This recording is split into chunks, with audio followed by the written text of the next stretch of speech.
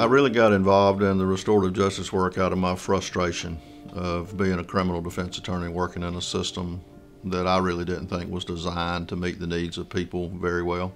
I think people care, but the way that the system is designed right now, it's very difficult for folks to care in a way that is supportive of victims. It's more towards the punishment, and the focus is on, how can folks be punished? How can the people that did the harm be punished, rather than how can we help those who have been harmed heal when that's what's needed? Because I basically did everything.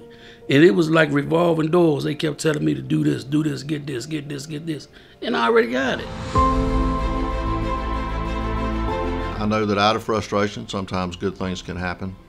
We started taking in cases from the juvenile court only. We were a juvenile court diversion program. And where it's grown to now is just really phenomenal. If I can do it, anybody can do it. Because I was a mess. Restorative justice is facilitated through restorative practices, which largely do not just address harm and conflict, but they address community building and empathy growing. I'm here to share about my son Brian. That could be through a circle process, which could typically look like a listening circle that is regulated with a talking piece and with a keeper who is an equal participant. I don't know how much everybody knows, but in June of 2002, I committed a horrific act and killed an acquaintance of mine. And then was arrested 2 days later and was put on trial in March of 2004 and sentenced to death and sent here to death row at Raleigh Central Prison. After arrival here, I had no idea what to expect. And once I just kind of got into the rhythm of things, I realized that there was really nothing offered for anybody here, that you literally live here waiting to die. And then in 2015, Mr. John's circle group came in, the Restorative Justice Circle group, and was very nervous, about what to expect. Had no idea, being able to participate with 6 other guys who I've lived around for years. That was a heck of an experience, and having that trust of where we can openly talk about what we've done. Until we met the next Friday, and like in the interim period between those Fridays, we would meet. There'd be like so many feelings that would come to the surface, and we couldn't wait to get back into class and discuss some of that. It was just an amazing experience, something that had never been offered here before. And then of course Miss Linda came. That was amazing, and I remember feeling very ashamed when we knew that Linda was coming, and John had introduced her to us, prior to her coming, who she was and what she's been through.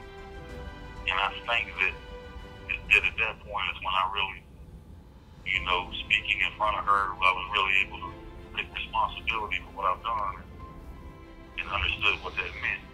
It was a very, very powerful and life-changing experience for me. And even to the point where, I've discussed with my family members, that experience and who she is, and the things she's done, what I've known of that she's done, and it's just changed my relationships with my family as well. Jason, I got to tell you, I was nervous also and scared, and you all were so welcoming. It was just unbelievable how much love and peace was in that room.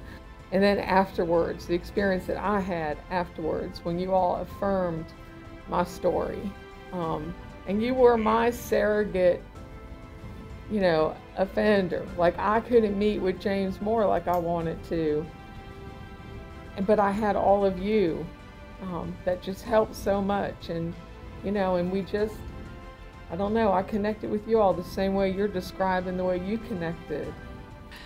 When I shared my story and the way everybody responded was so healing for me, because they were giving me what I wanted from James, but the system wouldn't allow that. And so through this process, I was getting some of that from these men, and then in turn, they were getting something from me, which they were wanting in their own lives, which was forgiveness, to be able to respond and say, I'm sorry for what I did and how I hurt my victims. I do want to give Derek some time, because Derek is the reason that we were able to spend about 5 years doing circle at the federal prison in Butner. And the reason I say he's the reason is because he had been turned down for parole a couple times, and they were telling him, you don't have any victim impact going for you, and the nature of your crimes and all that kind of stuff. They wouldn't let him out. You know, once that circle came to the prison, then it helped me tremendously.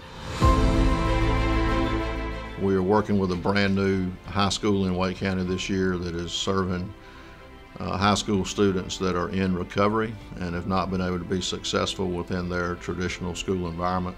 I mean, recovery high schools show statistically that they work anyway, but to truly add restorative justice practices fully implemented without having the punitive side to it is amazing. I'm just very grateful that all of that has happened, and I'm very grateful that we have so many law students that are interested in doing this work. And that is a big part of what we do. They sign up for the clinic, they get the classroom instruction, but they also go out with us into the field, and they're involved in every aspect of what we do. As much as, you know, this clinic has changed my life, I think it's the people that work in this work with us. You grow connection and empathy and understanding, and you learn about vulnerability and who you are to your core. I think we're raising a generation of caring, compassionate attorneys that are very competent in the law, but also very caring about the people that they have the privilege to work with. And I love going into circles, and I love meeting the man, and I love seeing the humanity piece. I could be a big help to people in life. And just to share my story, to make people see the direction I went through and the direction I'm going through now, I mean, it's tremendous.